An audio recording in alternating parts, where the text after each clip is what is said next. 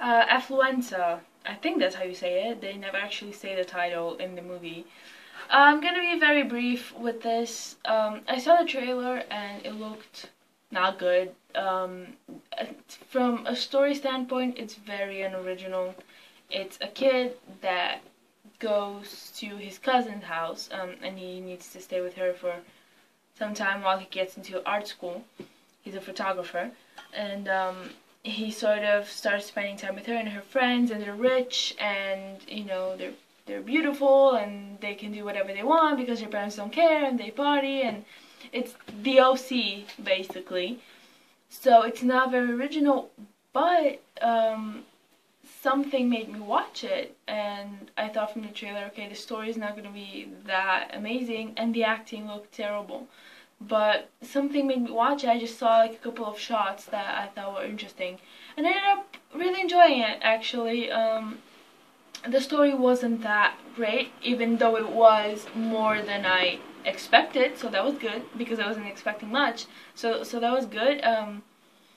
It kept me interested, and the acting was pretty bad for the most part, especially the grown-ups. The grown-ups were well, one guy was bad. The girl from Bates Motel was in this. I don't know her name. She plays the blonde girl that sort of left.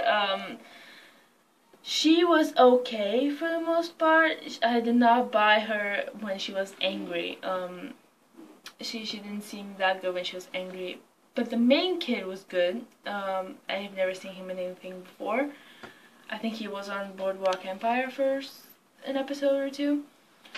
He was good. I felt like I was watching like a young Anton Yelchin or something. It looks similar.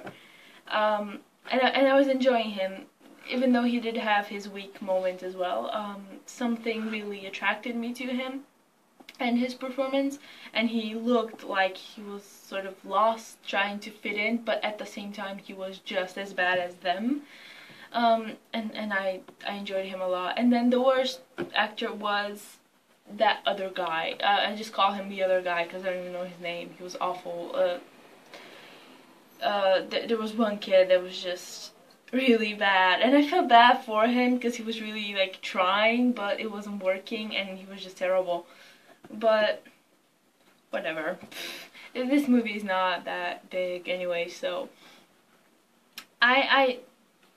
one thing that it pissed me off was the music. I love when a film has great music, and this one did not. And like, they weren't even trying. They just grabbed like 3 random songs and put them into the movie, and that was it.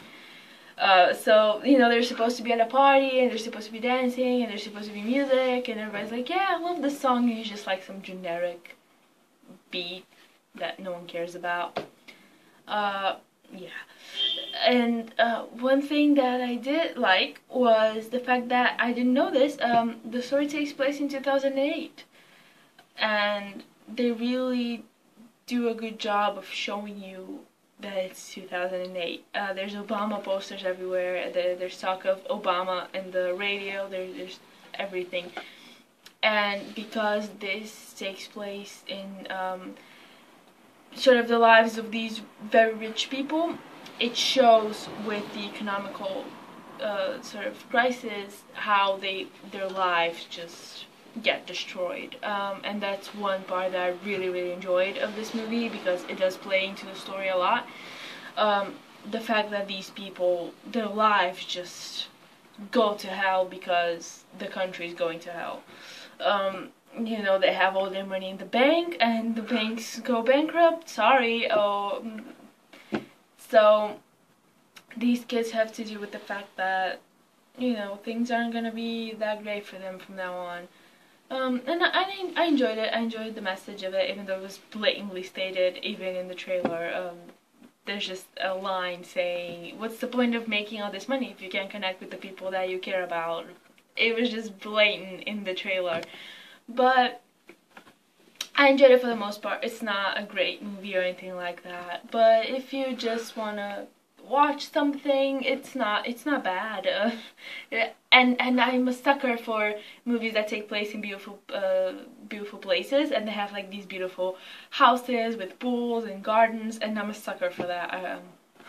I love sort of seeing those places. That's why I love Melancholia so much. Not because the story necessarily, but it took place in a huge castle, and it was gorgeous.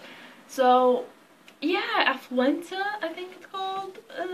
Affluenza, I'm sticking to it. That's the title. Yeah, watch it if you have time, if you have nothing better to do. There are better movies to watch, of course, but it's not terrible, and that's all I can say. That it wasn't terrible. It really wasn't. And that's good enough for me.